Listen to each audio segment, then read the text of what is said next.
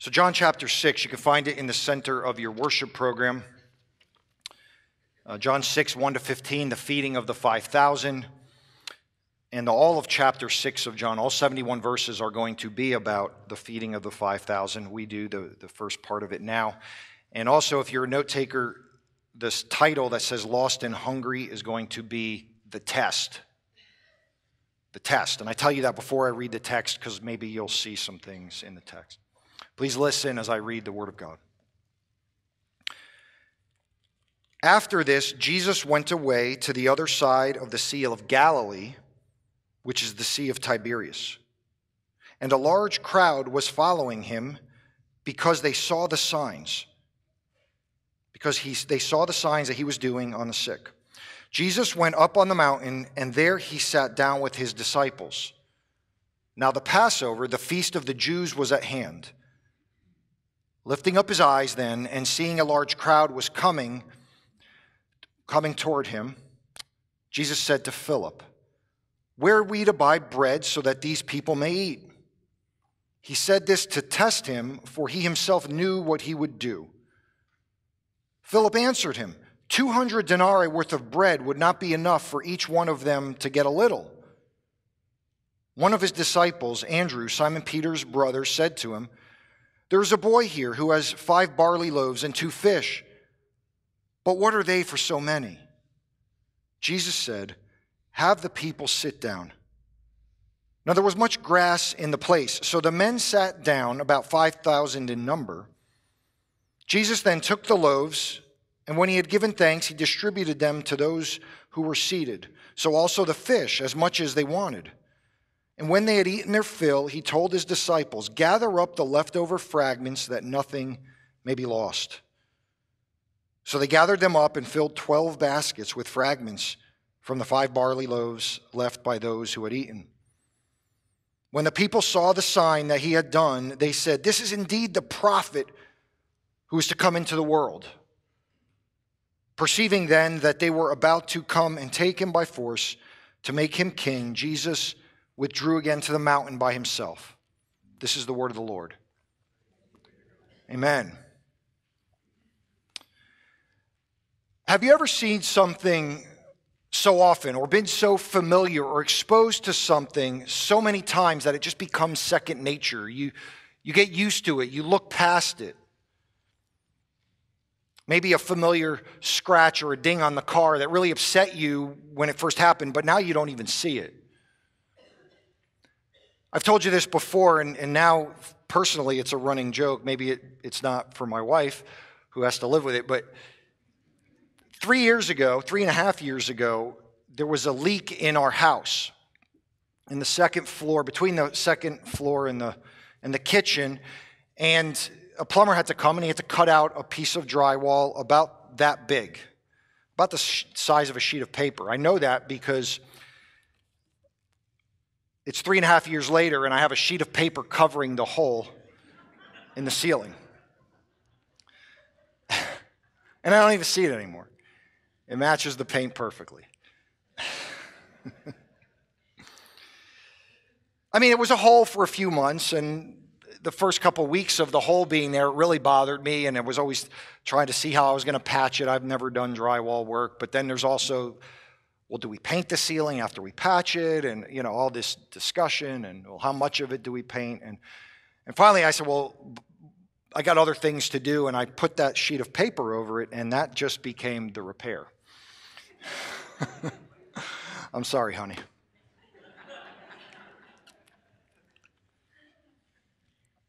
How about you? Do you know what I'm talking about? Is there any damage in your house or to something that it really upset you? It really was a big deal, and now you don't even see it. It could come in the reverse, too, by the way.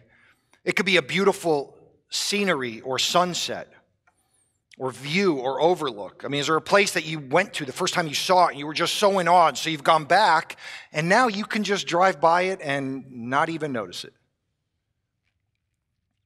For me, I head north from the church. I think it's called 52. I still don't know the roads around here. And past Childress Vineyards and the hotel there. And North Carolina, one thing I've always loved about it is the most beautiful sunsets.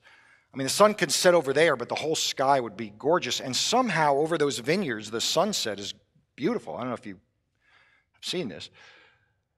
And now I don't even notice it. Beautiful things can become normal. I think that's why I love the seasons, by the way. South Florida has no seasons. Most of Florida does. It's not a joke. I mean, it could be 80 degrees in the winter, and yeah, sometimes it's 50, but nothing really changes. But here you get changes, and then you remember. And as life explodes in the spring, it's just a welcome reminder of new life. And then in the fall, when the colors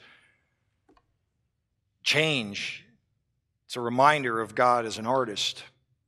So I'm glad for that. But in general, if there's something we see repeatedly or do repeatedly, it becomes second nature. I mean, even drives. Sometimes I'm driving and all of a sudden I forget where I've been and where I'm going because you're just like on autopilot. Does it happen to you when you read the Word of God? I was going somewhere with that. This story that we just heard, the feeding of the 5,000, is one of the most well-known stories in Jesus' ministry. It should be. It's in all four Gospels. It is the only miracle of Jesus Christ in all four Gospels. You probably know that. Maybe you don't. Besides the resurrection, which obviously is the greatest miracle. But the only miracle Jesus does for the crowds, on the crowds, for the people, that's in all four, Matthew, Mark, Luke, and John, is this story. You ever thought about that?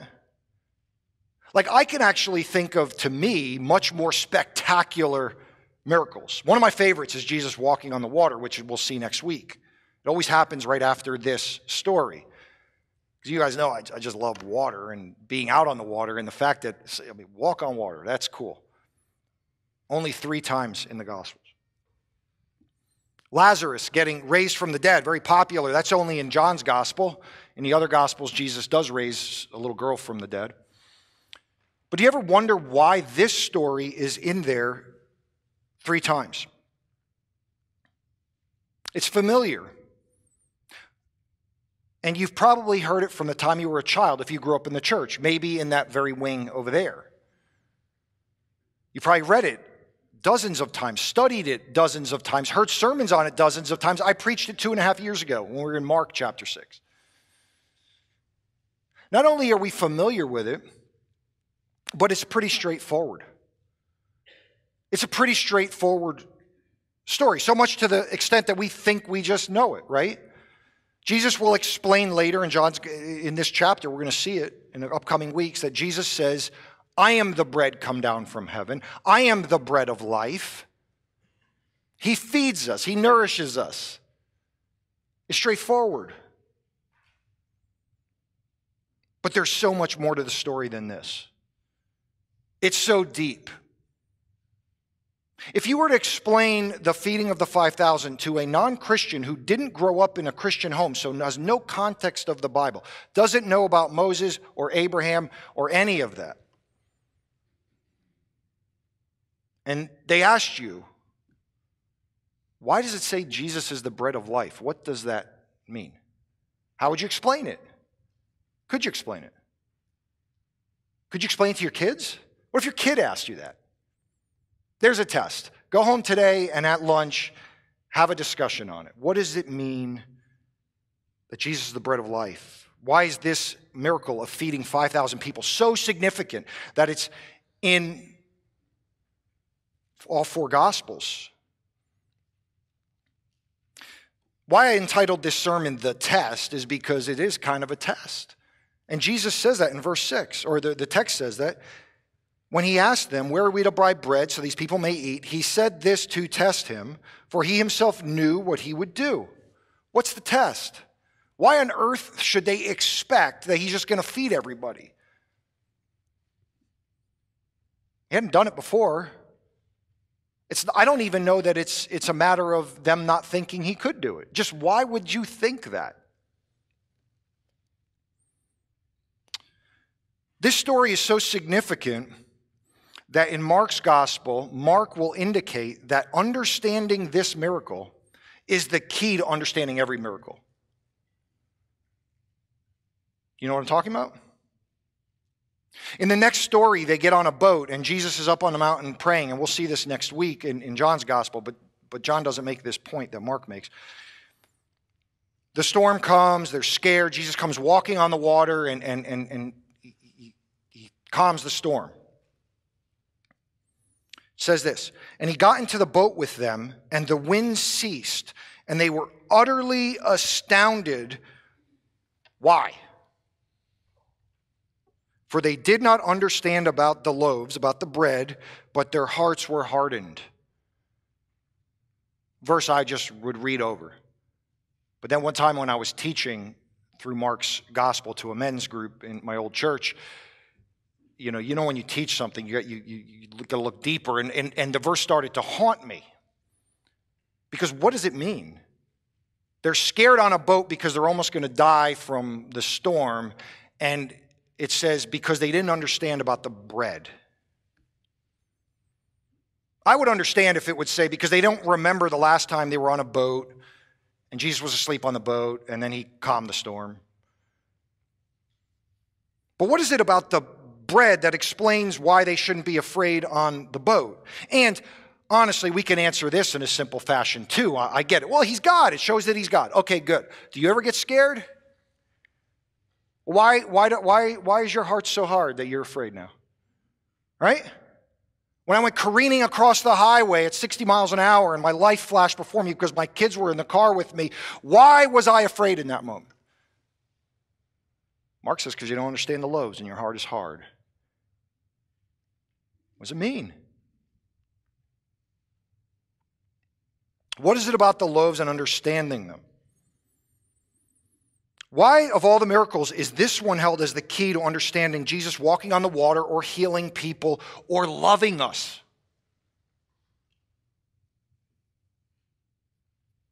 Do you understand the bread? Do you understand the feeding?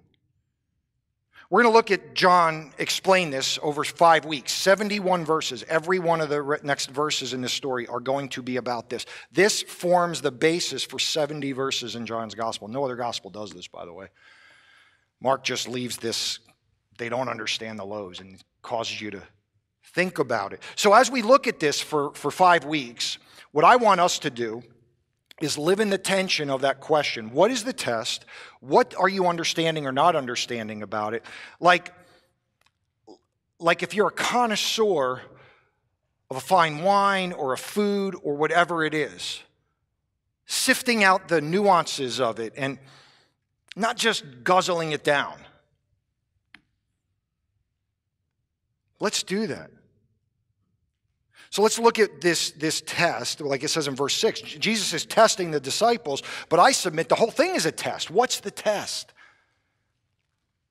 The rest of the chapter is going to show that. Jesus will tell them, because they keep going to follow him, and he'll say, you're not following me because you ate you're not following me because you saw the signs, but because you ate the bread. Isn't that the same thing? But Jesus is saying, you didn't get the test. So one thing I want to say is, what does John have to offer? As we look at the text, we look what the author does. Like sometimes you may wonder, why is a story in multiple places? Does John say anything different than Matthew, Mark, or Luke?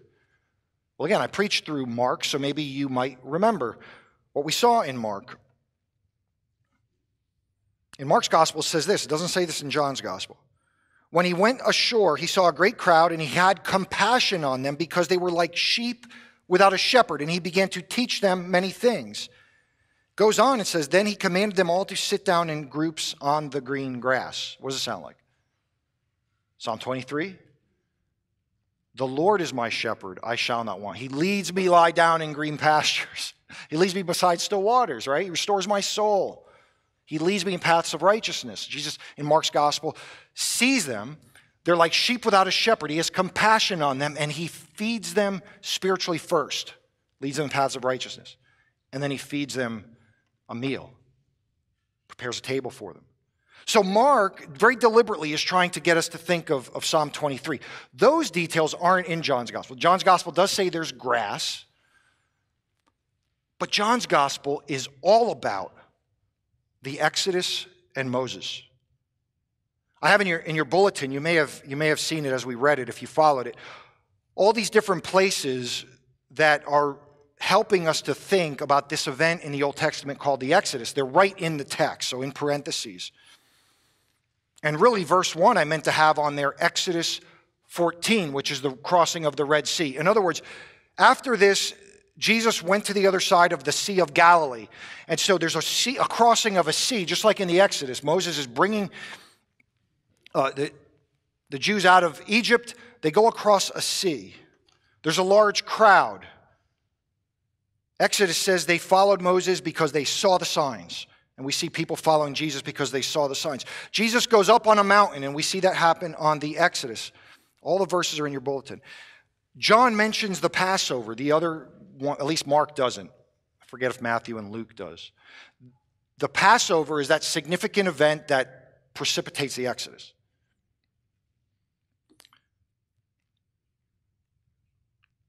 They're hungry.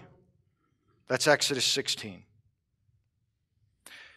Verse 6 says he said this to test them, or he said this to test him, but he's testing the disciples, for he himself knew what he would do. And in the Exodus, in Exodus 15 and 16, the same thing happens leading up to the feeding with the manna in the wilderness. It says this is a test. He was testing them. They get manna in the wilderness, which means every day there's just bread rained down, and there's instructions given for this bread in the wilderness that we call the manna, that they're to gather as much as they want for one day, but they had to eat it all in that day. They're not to save up for the next day. Makes us think in the Lord's Prayer, give us this day our daily bread. It's causing reliance on the God who is feeding them. Verse 12 in our text, they had eaten their fill, and that's from Exodus 16, 18.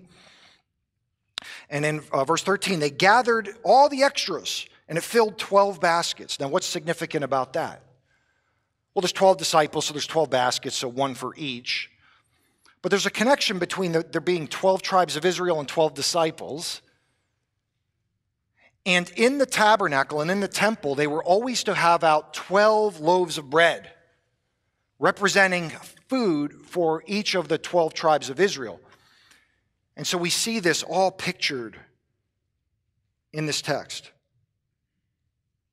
The people got it because, verse 14, when the people saw the sign that he had done, they said, "This is indeed the prophet who is to come into the world," quoting from Deuteronomy, where God says to Moses, "I will raise up for them a prophet like you." They've already asked, is this the prophet? Now they're sure it's the prophet. Why? Because he did a sign that reminds them of the Exodus. John's point of this is to look back to the Exodus. And if you see in your bulletins, on the notes page, I have Moses mentioned in John's gospel, and you see how many times Moses is mentioned. He's been mentioned many times already. John 1, for the law was given through Moses, grace and truth came through Jesus Christ, and this was grace upon grace, to make us be sure of the fact that even Moses was grace. John 1:45, we have found him of whom Moses and the law and the prophets wrote. So some acknowledged it. John 3, as Moses lifted up the serpent in the wilderness, so must the Son of Man be lifted up. John 5:45 and 46, the past chapter. Jesus says, there is one who accuses you, Moses, on whom you have set your hope, for you have believed Moses, you would believe me, for he wrote of me. And then Jesus does this miracle, and they're saying, he's the prophet. They start following him, and they want to make him a king, which is an interesting sort of side note or tangent, because as I've told you, the Messiah or the Christ in the Old Testament was always described individual prophecies as a prophet, a priest, or a king.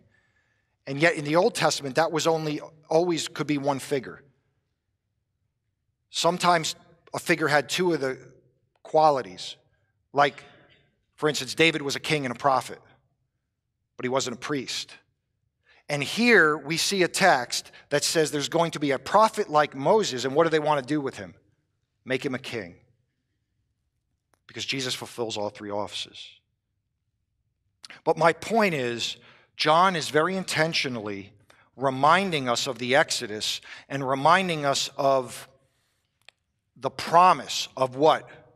a new Exodus and a new Moses, but a greater Moses. The Exodus event in the Bible is one of the greatest acts in the Scriptures. Always two big acts. Of course, the resurrection of Christ is the greatest, and we know. But like in Israel's history, they always recount two things in the Psalms. I think I even heard Pablo pray it. Like, we are told to recount God's goodness to us. Creation and the Exodus. Read the Psalms. There's always this retelling of creation, sometimes just in one verse, and sometimes a whole psalm. And the same thing about the Exodus. Because as the feeding of the 5,000 is the most important miracle that Jesus does, because it forms the key to all the miracles, the Exodus becomes that paradigm for how the Jews viewed their life. They are delivered from bondage into freedom. And they want to make Jesus king to deliver them from bondage from the Romans. Because that's what they think the king is there to do. Promise is an eternal kingdom that shall have no end, with eternal peace, and all the kings of the earth shall come to him. So they think Jesus is the guy, and they're right, but they're wrong about how it happens.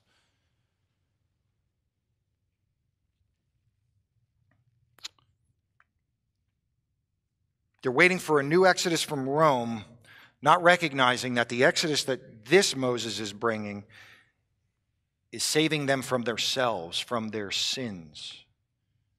We see in the book of 1 Samuel, when Saul is a king, and he is called king, and it says he will save his people from the Philistines. And then Matthew's gospel says they shall call his name Jesus, for he will save his people from Rome, from their sins.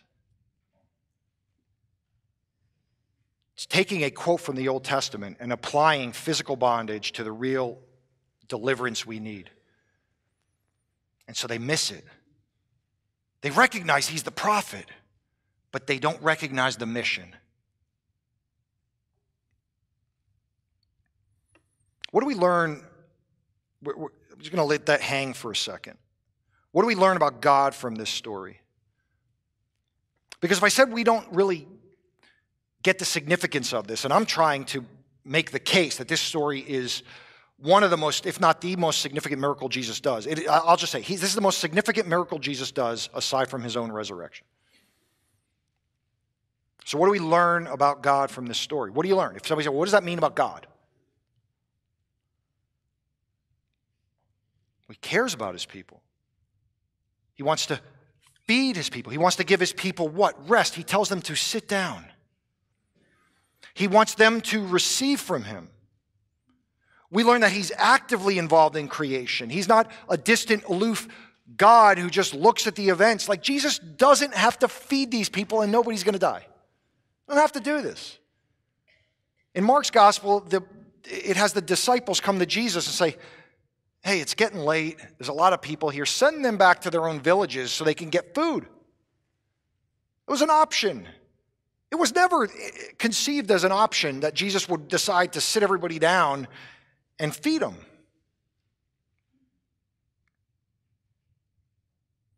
People are searching for something. They're seeking something. They're hungry. And Jesus wants to be the satisfaction of that search.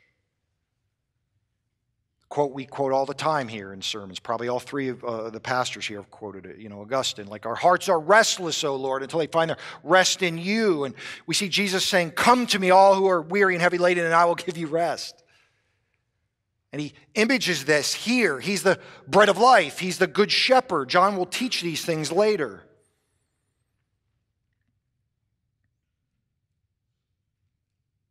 Jesus Christ is the new Moses, the new deliverer that God has sent to deliver his people.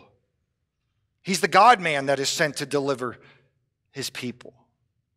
And this miracle is going to symbolize that. And I submit to you that the idea of bread and the miracles around bread are pointing to the person and work of Jesus Christ. In everything I already said, the daily provision, the bread come down from heaven, the one who satisfies the needs in the soul, the one who prepares a table for them in the midst of their enemies, as Psalm 23 says. But think of all the stories about bread in the Bible, very significantly, and these aren't the only ones, but the manna in the wilderness. And John is going to teach this later. We'll see this in 2 and 3 weeks. But like I've already said, in the temple and the tabernacle, there's always a table of bread saying you have a place at the table of God. There's food for you. What about Deuteronomy 8:3? Very few people realize what I'm going to read to you is from Deuteronomy 8:3, because we will recognize this out of Jesus' lips when he's tempted by Satan, who says, turn these stones into bread, right? And Jesus says what? Man shall not live by bread alone, but by every word that proceeds from the mouth of God. And then somebody might say, well, that came from Deuteronomy. Yeah, he's quoting Scripture. Let's read it. Deuteronomy 8:2. And so this is the speech to Israel before they're going to go into the promised land. And you shall remember the whole way that the Lord your God has led you these 40 years. Your whole life, you shall remember how he did that he might humble you, testing you to know what was in your heart. Does that sound like our text? Whether you would keep his commandments or not. And he humbled you and let you hunger and fed you with manna, which you did not know, nor did your fathers know. Why? That he might make you know that man does not live by bread alone, but man lives by every word that comes from the mouth of God, of the Lord. So few people connect this passage to the feeding of the 5,000. I don't know why. It is the explanation. We are being tested physically to point to our need spiritually. And folks, our Savior cares about both. There's no far off separation between body and soul. A person is body and soul. Physical, material, and spiritual. He cares about your physical needs. He cares about your spiritual needs. And this text says that our physical needs point to our spiritual needs, and that Jesus Christ is the satisfaction of both. I think that's why fasting as a spiritual discipline that we don't really do very much, but it is a spiritual discipline in the Protestant world, is like, because anybody that's fasted recognizes there's this really struggle at the beginning, but then there just becomes this point of like it's almost like the fog is lifted and there's this clarity about God's provision and presence in your life. Do you know what I'm talking about? Maybe try it sometime. Maybe a season of fasting and prayer. The Lord's Prayer says, give us this day our daily bread. My father called me on the phone a couple months ago, I think, and he wanted to dig into that phrase, and I love it, because that's what I'm trying to get us to do in this passage, to dig into it. Like when the Lord's Prayer says, give us this day our daily bread, like that just doesn't mean bread, right? Exactly. Give us this day our daily sustenance, our daily needs, our daily provision, our daily mercies that are new day by day. Give us this day the energy to go into this difficult meeting, or the energy to work out a problem with somebody, or the strength. Give us this day the strength to walk through these procedures, to deal with a stroke, to go through chemotherapy. Give us this day our daily bread.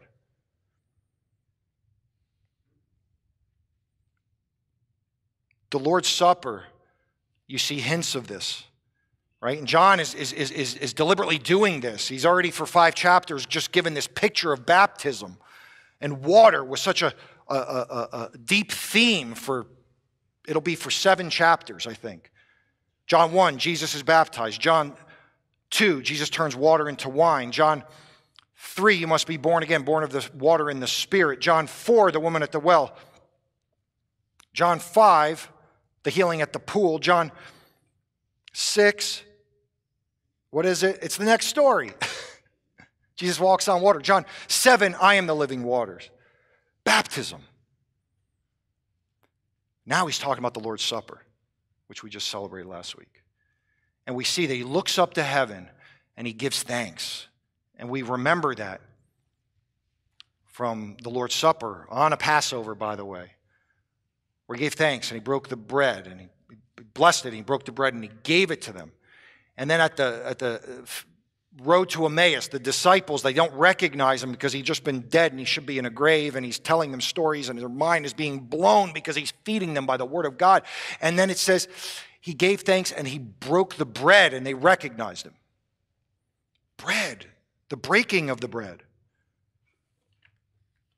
the giving of the bread, it's significant. In John 12, Jesus will say, the hour has come for the Son of Man to be glorified. How is he going to be glorified? Truly, truly, I say to you, unless a grain of wheat falls to the earth and dies, it remains alone. But if it dies, it bears much fruit. And then the bread is broken for you, the flesh of Jesus Christ, to feed you. See, the feeding, the bread, this is why Christ came. When we find our food, our sustenance in Christ, when he's our daily bread, and there's no end to the blessing. Did you notice they all had their fill and then 12 baskets left over?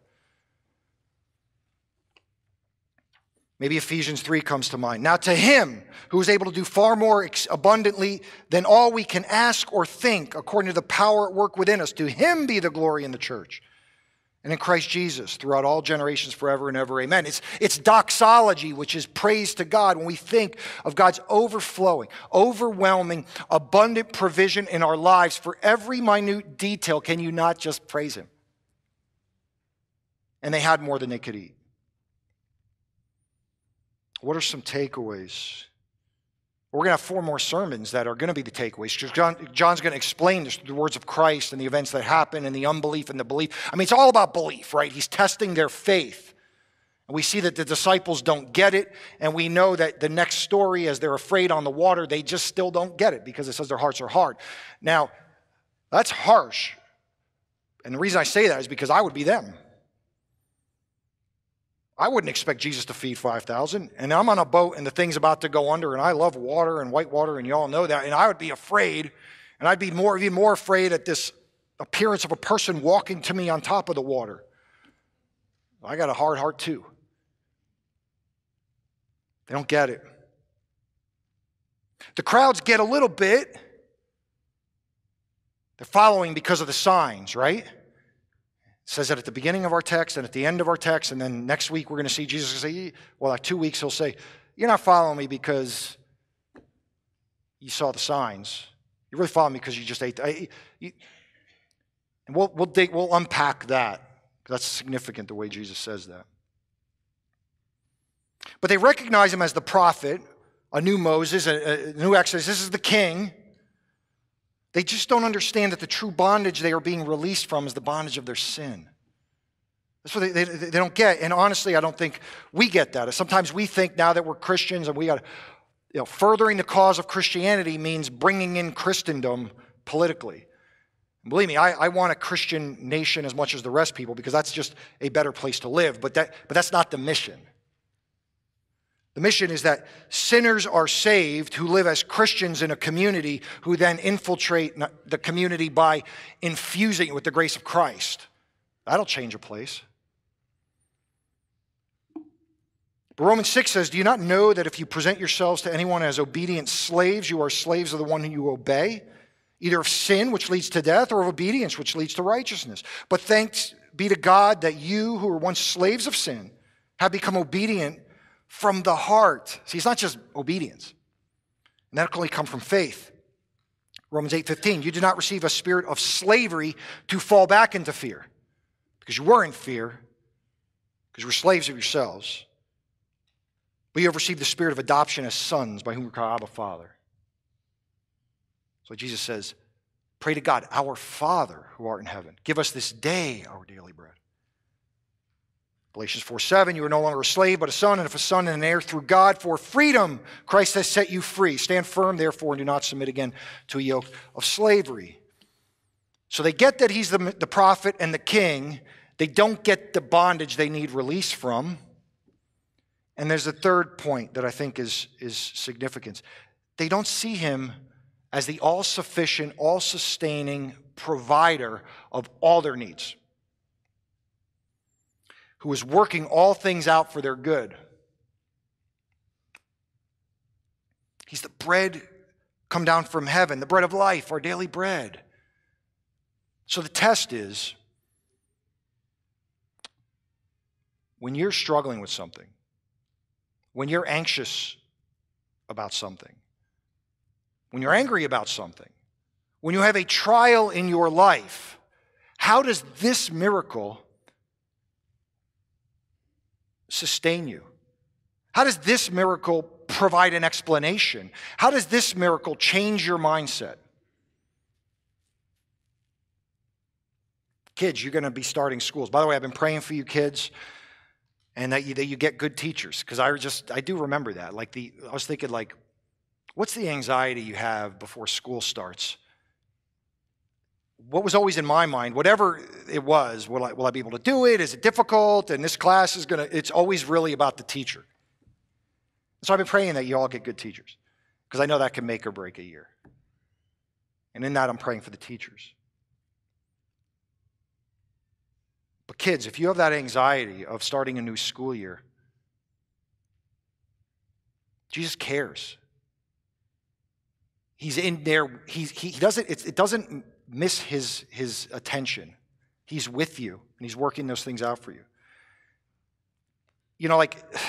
Again, my accident this summer in May, it's finally wrapped up.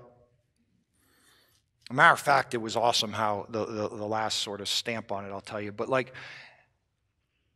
every moment from the time it happened, Memorial Day weekend, until a couple weeks ago, when the last issue was wrapped up, God was there. He was just there, providing my every need. He was there. As we headed toward the wall, I just thought we were all dead. And not a scratch, not a whiplash, not a sore muscle. How do you go from 60 or 70 miles an hour to a complete stop?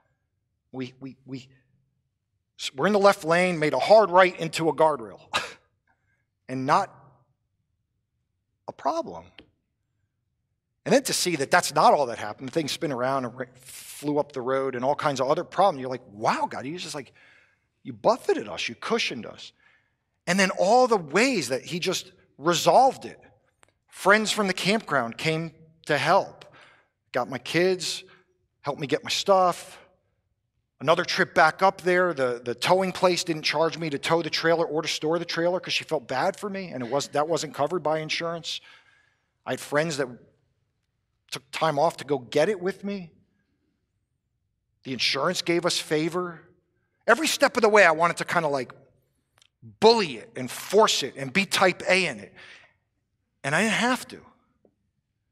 He just did it. I have to fight. I mean, the amount of money they gave me for the vehicle, I got this car 8 years ago. They gave me what I paid for it.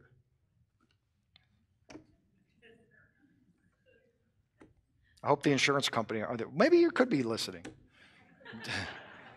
Jesus loves you. Finding a new vehicle that I really like. But then what was hanging over my head? The ticket. They gave me a ticket. And I don't have anything bad to say about law enforcement or the laws. That's not the point. But there was no witnesses and nobody was hurt. And there's really no damage. I mean, there was a dent in the guardrail. But I got reckless driving for something that nobody witnessed and there was no evidence of.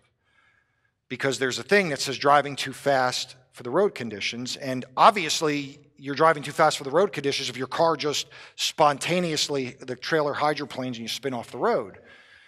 And when you look that up in Virginia, just look up reckless driving in Virginia. They scare the life out of you about this thing. I mean, it's a crime. It's you get out of a normal ticket, you might pay a lawyer $200. The starting point of this for a lawyer is $500 up to $1,000 and more. And points on the license, and that just was eating me up for 2 months. And my lawyer would not give me any confidence that he'd get it dropped at all. And I kept saying, why am I going with this guy?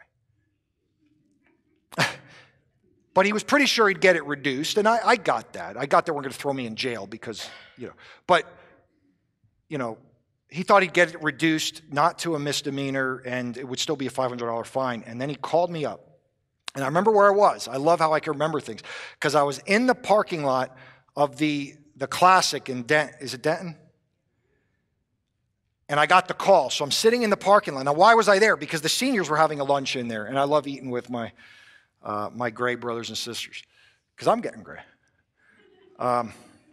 So I got this call and I answered it. And I'm waiting. I'm waiting for the hammer to drop. And he said they dropped the charge. They just dropped them. There's no witnesses. God's got it. Now, what happened if I didn't? What happened if they threw the book at me?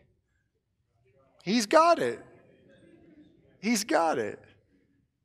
But for some reason, in this event in my life, it was evident he was there. We don't always see him. And now the test for me, what's the test for George? The next time something happens, to remember this, even if he doesn't show up that way in that. He's the bread of life. He loves us. What about when we don't get it, to wrap up? What about when we don't get it?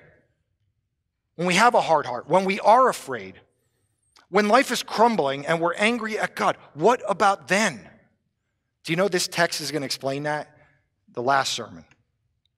Because as Jesus explains this and people are angry with him and they leave him, he says, everybody's leaving him.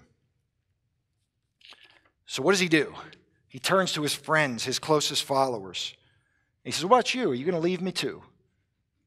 You like it when I give you bread, but you don't like it when I tell you hard things. Are you going to leave me too? And what does Peter say? I love Peter.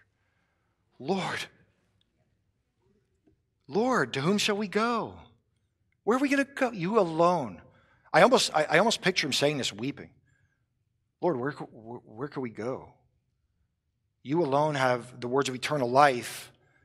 The words of eternal life. Man shall not live by bread alone, but by every word that proceeds from the mouth of the Lord. You alone have the words of eternal life, and we have believed and have come to know that you're the Holy One of God.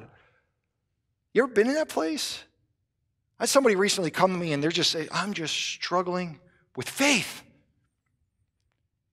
I said, well, then you're in a good place because you're acknowledging it. Say that. Where can you go? Lord, I believe. Help my unbelief. What a great verse. He's the bread of life, folks.